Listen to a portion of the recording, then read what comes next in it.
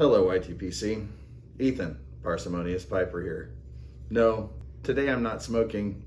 The ladies have abandoned me and told me that if he got fussy I needed to swaddle him. I hope this counts. Well, what I do know is that Smokin Fireman is having a 500 sub GAW, and what he wanted us to do was to highlight either our pipe collection or our cellar. Well, before we left for Arizona, I took a few quick clips of my pipe collection. I'm gonna stitch them together here for you now. We'll chat some more when I get back home. Let's start with the part of my collection you're probably most familiar with, and this is my Pipe by Lee cabinet. I have another cabinet that I'm working on beginning to fill, but from top to bottom, I've got 48 of them organized by shape and grade, number of stars, and finish.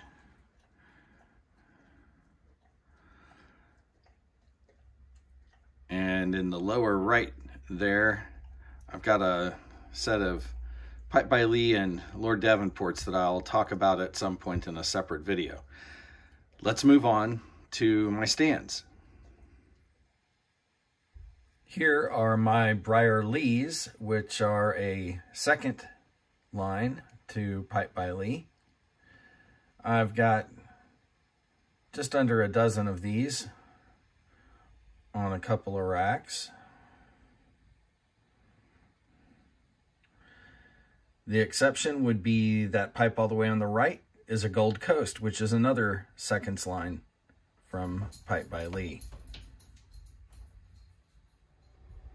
This mostly empty rack, on the left, I have a Gatlin Burlier Christmas pipe. In the middle, a couple of Pipe by Lees that I haven't finished cleaning up, restoring. And on the right, the very large bent billiard that you have seen me smoke before that I just don't have room for on the hanging racks. Let's move over. And this is my current working corncob Missouri Meerschaum rotation. You can see on the back side I've got 4 more and a real Meerschaum, a little tasting pipe. Very nice little billiard. I have a couple more Missouri Meerschaum cobs. One that I had hand painted with a Bama logo. You guys have seen that one before. And then my MacArthur in the background. Don't smoke that one very often. It's a pretty deep bowl. The rarest of the Pipe by Lee pipes I have is this carved Viking head that was graciously gifted to me by Jeffrey Alton Carter. Lovely pipe. Now, lest you think that Pipe by Lee and cobs are all I have, not the case. From left to right, a Grayboe Royalton Bulldog. Oh, let's see if I can hold that more steady. A no-name unstamped Danish freehand.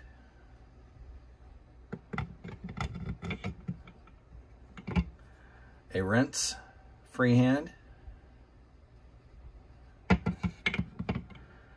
Peterson 106 dairy finish. My only Peterson, and it's a straight pipe, of course. Let's see if I can turn that around. There we go. Just a little Borkum Riff bent billiard dish pipe. I got that one some kind of promotion. And last and definitely least, this is a Lucerne cheap pipe. I don't know if it's made from pecan or something. I even tried drilling out the stem. I cannot get a pipe cleaner all the way through it. Although I can get most of the way. It's horrible. If you ever have a chance to pick one up, don't.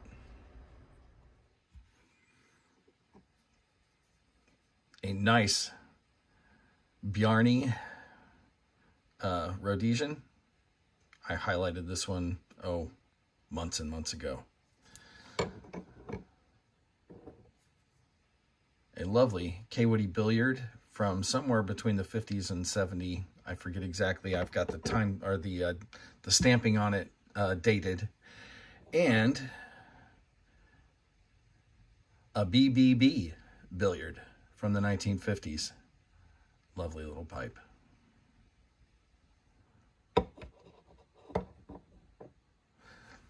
That was my original pipe stand back when I, so foolishly thought, who needs more than 3 pipes?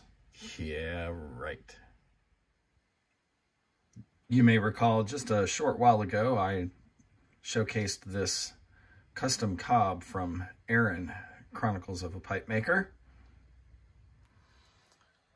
Finally, to channel the inner Greg Tunnel in all of us are my church wardens. I have a lovely Vowin that I got from Mike Philly Piper. And then from left to right, my Wizard Cobbett, a pipe by Lee. Didn't even know they made a church warden before I saw that one.